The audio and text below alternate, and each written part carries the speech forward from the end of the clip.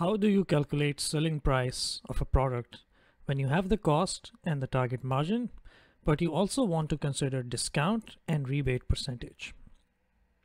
In my previous video, I shared what is the difference between markup and margin and how you can calculate selling price when you have cost and target margin. If you want to understand those concepts better, I will leave a link in the description box below. Make sure you click it and watch the video. But in this case, we have a little more complicated example where we have discount at 1% and rebates at 3%. So how do you calculate selling price?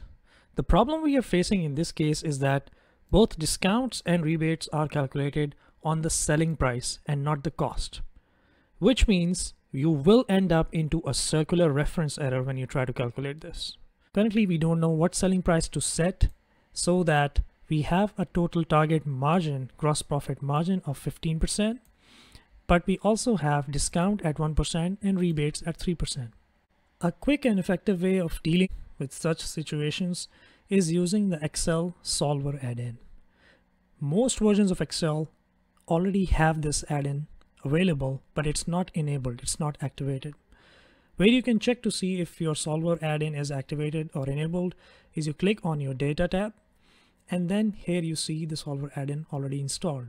But if you don't see it, don't worry, because you can easily activate it by clicking on File, Options, then clicking on Add-ins, and here at the bottom where you manage your add-ins, you click Go.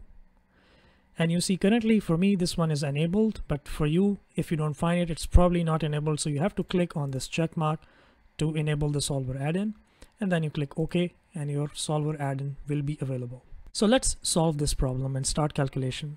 One important thing for this calculation is the setup of your calculation here, and the most important factors are your gross profit margin, discount percent, and rebate percent calculation. Let's quickly look at the formula so that we don't have any confusions there. So the formula for gross profit margin is your gross profit divided by your net selling price. More on gross versus net selling price later. The formula for discount percent is your discount amount, which is currently unknown because we don't know the selling price. We have not set the selling price yet, so discount is also not calculated yet. But anyway, the formula is discount divided by your final selling price. And similarly, rebate percentage is your rebate divided by your final selling price.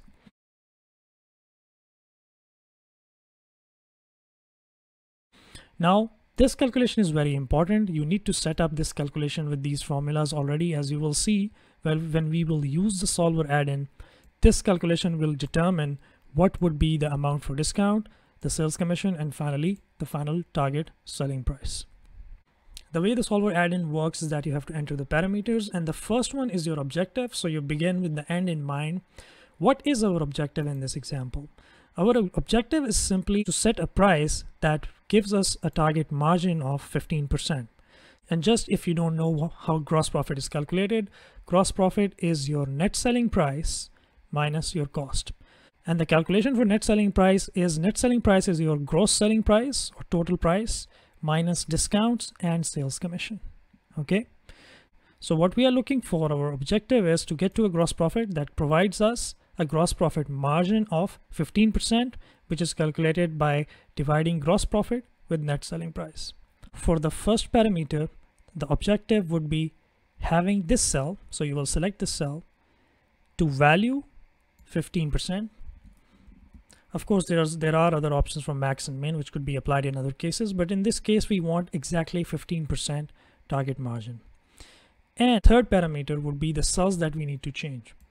So if you look at this calculation, what we need is selling price, discount, and sales commission.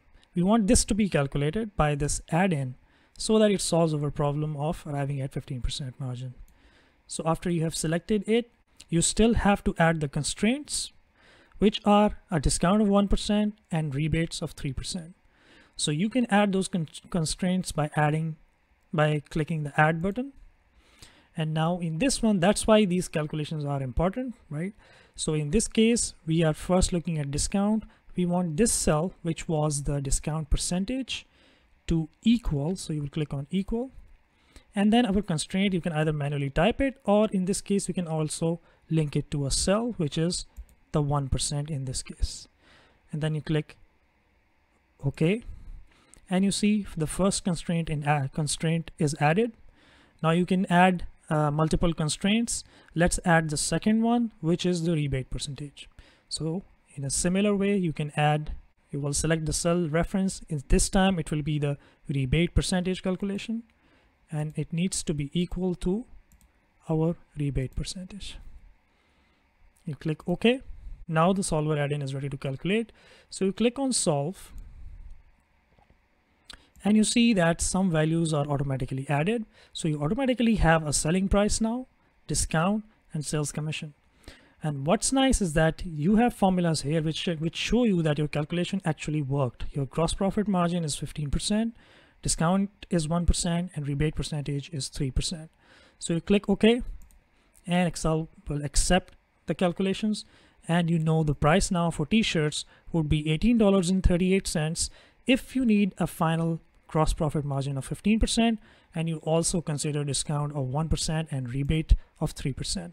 Now you can apply this to both the other products. So I will quickly do that for you.